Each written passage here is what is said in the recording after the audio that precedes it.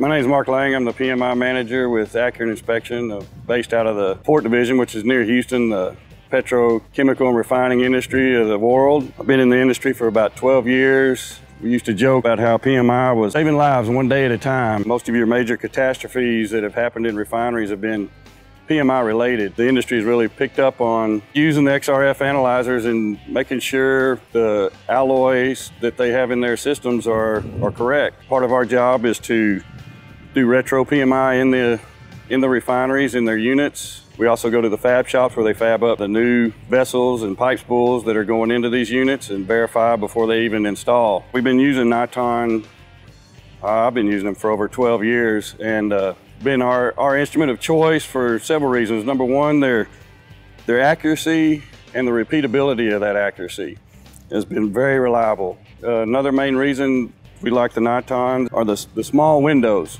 That helps with our accuracy and their ability when we're shooting our smaller welds, smaller pieces. It's just a lot easier. A lot of your other instruments have a larger window about the whole size of this aperture here, that when we're shooting small ferrules or small welds, too much of the base material is in there, and so our accuracy is not quite on like the way we like to see it. Another thing we like about them is the battery lasts a lot longer, and when you're out in units, the last thing you want to do when you're up on a scaffold is your battery to go dead on you.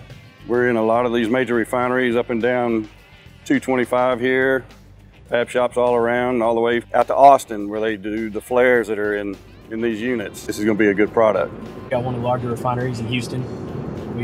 This business is an on-call, 24/7, that the refineries don't turn off, so it's important for us to have reliable equipment. The last thing you need to worry about is your instrument not being able to turn on or having trouble with it. So Niton's always been the reliable instrument of choice for us.